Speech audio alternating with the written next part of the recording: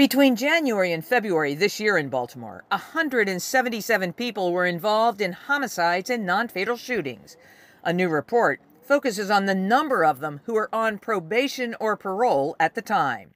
The report finds 45% of murder victims in those 2 months were under supervision. 37% of all victims and suspects were under supervision. And in most cases reviewed, the report said, the department failed to follow its own policy of an after-incident report.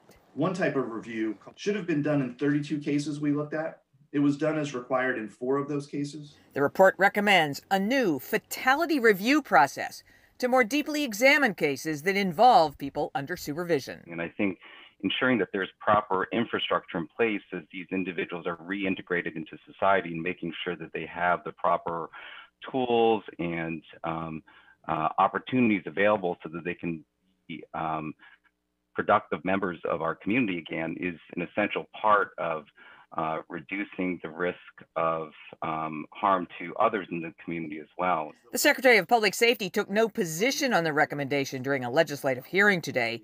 He said the agency has 2 analysts in the city police department and agents that work out of police districts.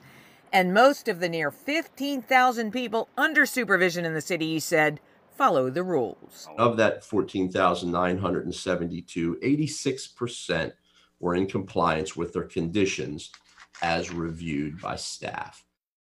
A couple of legislators mentioned today, in their opinion, this is more than about just compliance with the rules of probation or parole. They want the agency to dig deeper into the lives of the people under its supervision to figure out what other factors are involved: housing, employment, substance abuse, all of those kinds of conditions. Reporting live tonight from East Baltimore, I'm Jane Miller, WBAL-TV 11 News.